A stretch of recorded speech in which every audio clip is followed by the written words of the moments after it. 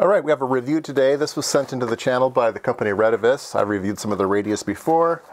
This particular radio is a RB689. Now, it looks like a normal, handy-talkie type of device. Now, I have to warn everybody that this is not going to be something that most people can use. This is a commercial radio, okay? It's not a ham radio. It's not a FRS radio. It's not a GMRS radio. You can't program it to do those things. It is a commercial radio, so you have to have a commercial radio license, which is about $250, I think. So this uses frequencies between 450 and 475. No, 450 and 470. Between 450 megahertz and 470 megahertz, there is a band called the business band, I believe. The FCC calls it the business band. And they will give you availability of certain frequencies.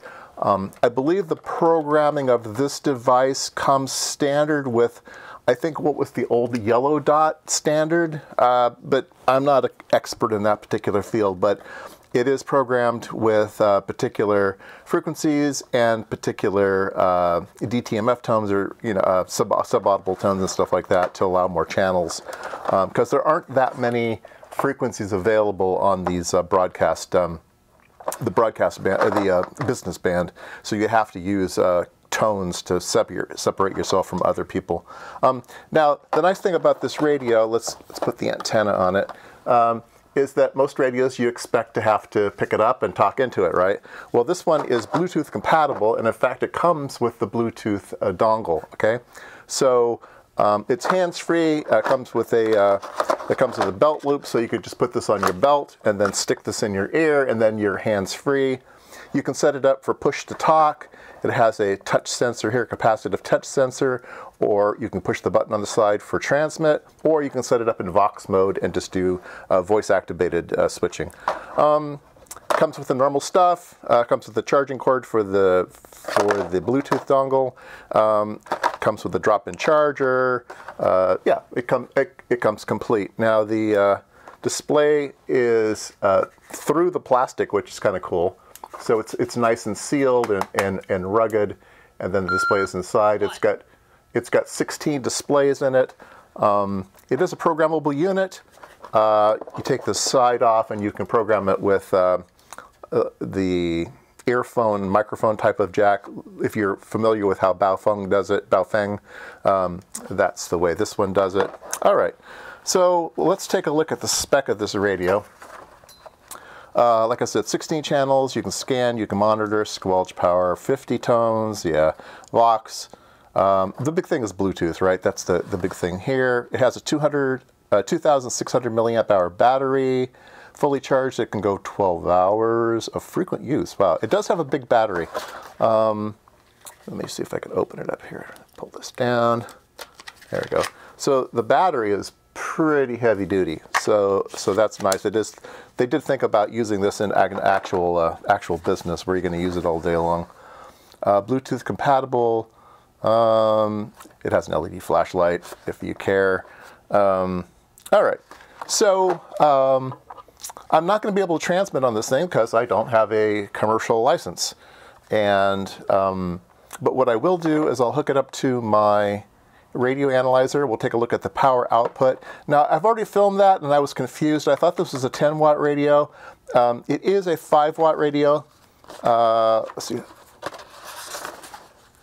Here are the specifications, and it does say transmit power greater than less than or equal to 5 watts. So in the clip I'm about to show, spoiler alert, it does output 5 watts. I thought maybe it outputted 10 watts and there was a low or a high setting, but I was confused on that video, so just ignore what I say there. Yes, it is a 5-watt radio and it does meet spec. And then I'll test it on a spectrum analyzer. We'll look at its spectral purity. And yeah, there we go. I will be able to transmit into my radio test set because I'm not going over the air. I'm just transmitting inside of test gear. So I will be able to at least try it out and listen to myself. Yeah, there we go. All right, radio has a fresh charge overnight, and we will turn it on. And battery says it's up all the way.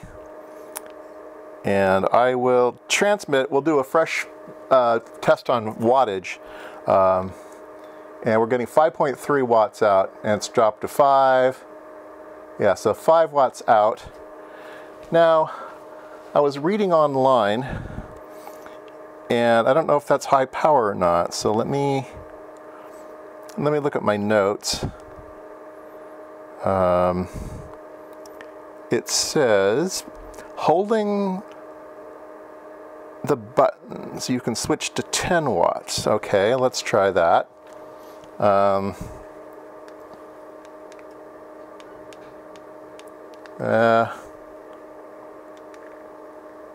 No, I don't think so.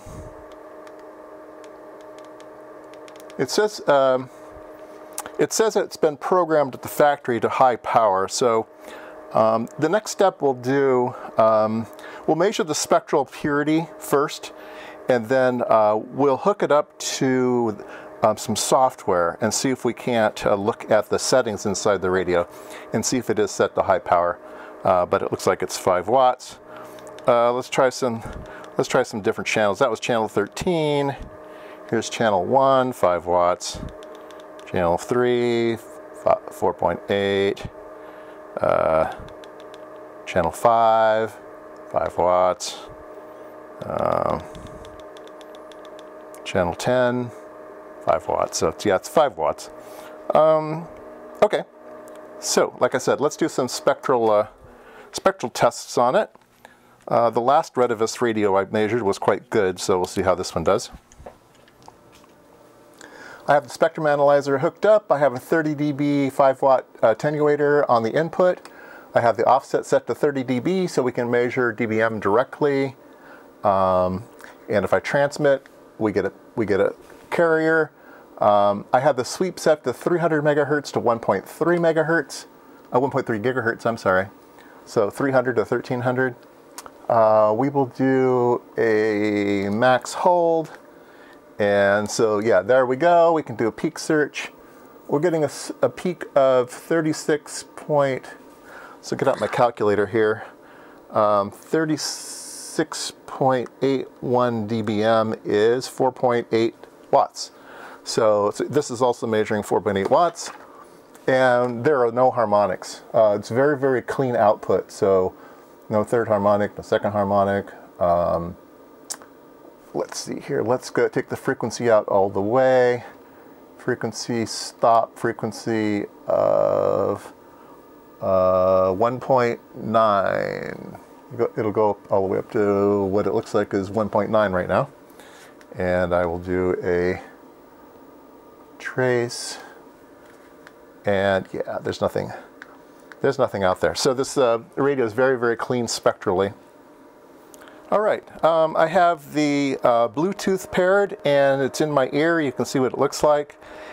And what we'll do is I will transmit, and we will see if it works. So I've pressed the outer surface of the Bluetooth, and we're transmitting, and I'll turn up the volume here. And you can hear, yeah, I'm going to get some echo, but yeah, it seems to work just fine. And here I'm pressing the button on the side, so that's working good too.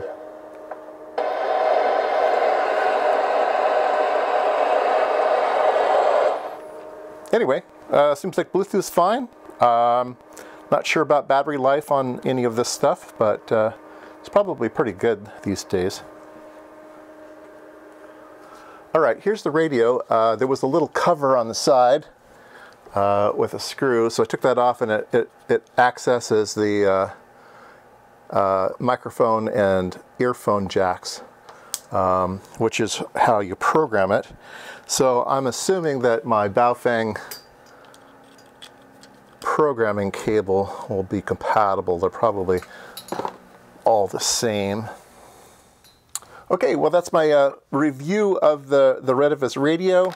I did try to program it There is programming software available from Retevis.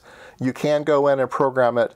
And again, you're not going to be able to set it to GMS. You're not going to be able to set it to any other frequencies except for the business bands. So don't think you can hack this thing just in software. I thought that might be possible, but you can't. So it is what it is. It does what it does well. But yeah, it is a commercial radio.